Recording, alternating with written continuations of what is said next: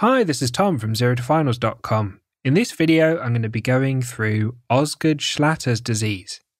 And you can find written notes on this topic at ZeroToFinals.com/Osgood-Schlatters or in the orthopedic surgery section of the Zero to Finals surgery book. So let's jump straight in. Osgood-Schlatter disease is caused by inflammation at the tibial tuberosity where the patellar ligament or the patellar tendon inserts. It's a common cause of anterior knee pain in adolescents. Osgood-Schlatter disease typically occurs in patients aged 10 to 15 years old and is more common in males. Osgood-Schlatter disease is usually unilateral, affecting only one knee, but it can be bilateral. Let's talk about the pathophysiology.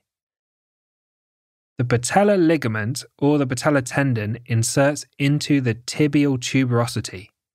This is a small lump that you can feel just below the kneecap at the top of the lower leg.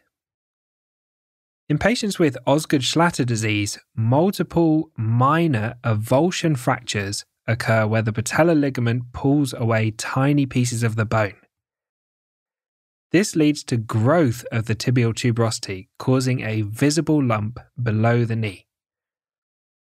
Initially, this lump is tender due to active inflammation in the area. As the bone heals and the inflammation settles, the lump becomes hard and non-tender. A hard, non-tender lump is then permanently present at the tibial tuberosity. Let's talk about the presentation. Osgood-Schlatter disease presents with a gradual onset of symptoms. And these symptoms are a visible or palpable, hard and tender lump at the tibial tuberosity, pain in the anterior aspect of the knee, and the pain is exacerbated by physical activity, kneeling, and on extension of the knee. Let's talk about management. The initial management focuses on reducing pain and inflammation, including reduction in physical activity, ice, and non-steroidal anti-inflammatory drugs or NSAIDs, such as ibuprofen to help with symptoms.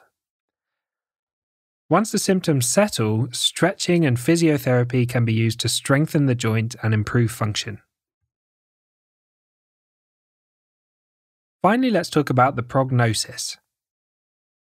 Symptoms will fully resolve with time, however, the patient will be left with a hard, bony lump on their knee.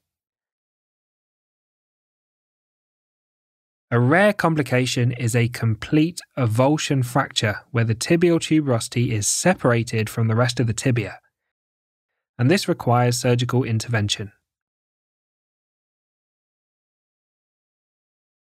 If you like this video, consider joining the Zero to Finals Patreon account, where you get early access to these videos before they appear on YouTube.